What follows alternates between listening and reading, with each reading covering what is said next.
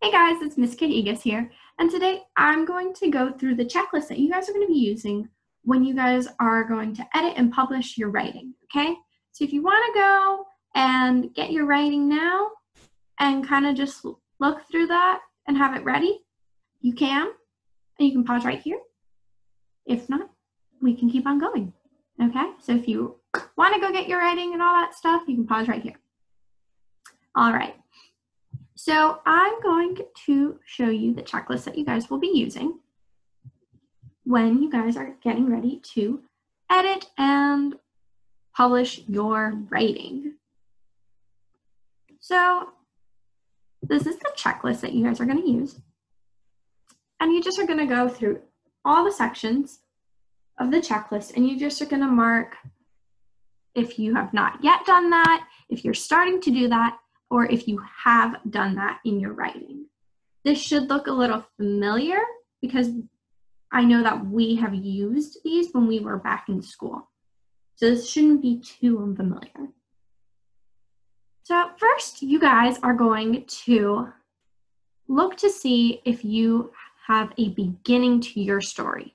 Just like last week, how Miss Howe made that video on how to make a really good beginning for our story, you guys are going to go back and check and see if you have a nice, strong beginning to your story. And then you're going to mark off if you haven't done that yet, if you're starting to do that, or if you already have it.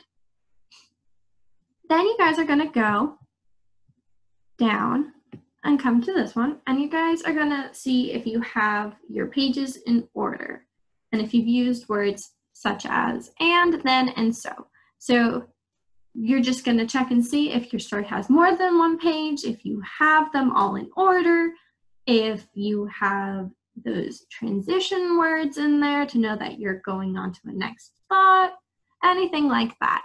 And again, you're just going to mark off, not yet, starting to, or yes, depending on what you have. Then you guys are going to check if you have an ending, a good ending to your story. Just like how I talked about in my video last week on how to make a really strong, good ending, you guys are just going to check if you have that in your story as well. And again, you guys are going to check one of these three options. And then you're also going to see, I wrote my story across 3 or more pages. So you guys are just going to check to see if you have 3 or more pages in your story, and you're going to just check off one of those 3 options. And then, let's see. Oh, I went too far, too far, too far.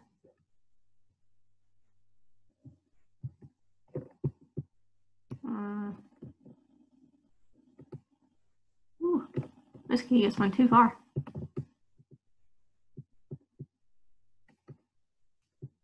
There we go.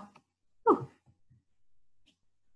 So then next, you guys are going to check if you put any pictures on your page and adding those details. So like from the previous weeks, just like talking about, you know, having that image on the page so that your readers can help, so you can help your readers have a really good idea of what's happening. So like putting a picture, sometimes it could be like the little thought bubbles in your picture with like what they're thinking or what they're saying, those little details like that. And then again, you're gonna mark if you have it, if you just started to work on it, or if you have not yet started.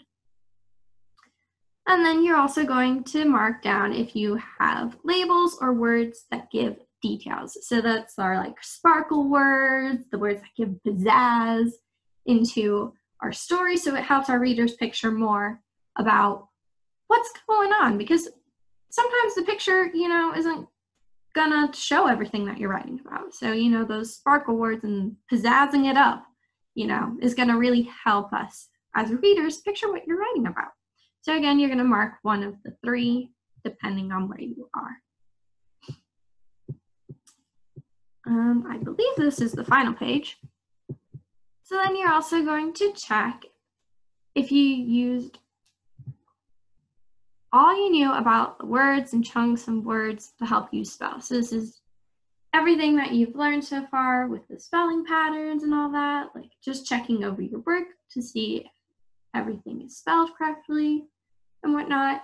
And you're just gonna, again, choose one of those three, depending on where you are. You're also gonna check if you spelled all your word vault words right and used word vault words to help you spell other words. So you're just gonna go through your writing again and read through it, and every time you come across a word vault word, you're gonna see if it's spelled right or if it helped you spell another word. And again, you're gonna mark not yet, started to, or yes, if you have done.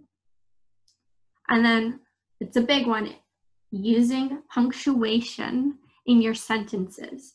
So that's anything from a period, an exclamation point, a question mark, even our cheese curls, our quotation marks, those are punctuation as well. So every time someone's talking, you use your cheese curls and you just mark them there. So you're just gonna go back through your writing and you're gonna see if you have those punctuations in there or not, and you're just gonna mark one of these three again.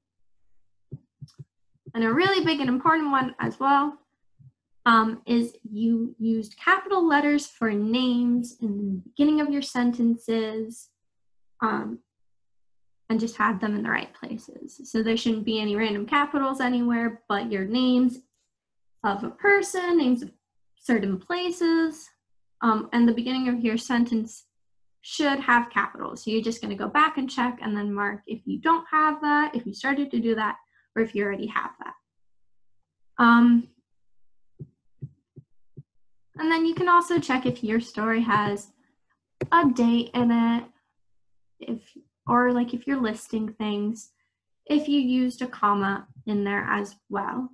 And then you're just gonna mark one of those three options as well.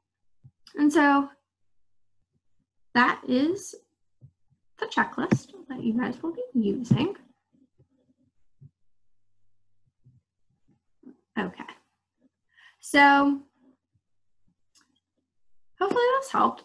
This checklist is just for you guys to go back and check if you had that. If you marked yes in your checklist that you did have that, you're kind of done with that unless you want to keep on polishing that up. But if you don't marked anything that's not yet done or you're starting to do that, then you go back to your writing and you kind of keep on working on that. The goal is to have all your yeses marked in your checkbox. And if you have any of the others, that just means that you have to go back and work on that, okay? All right, so I hope this helped. Go and check out Ms. Howe's video. She's gonna talk a little bit more about how you guys are gonna edit and publish by using one of her own writings. And I hope you guys are ready to publish your work. So off you go, bye.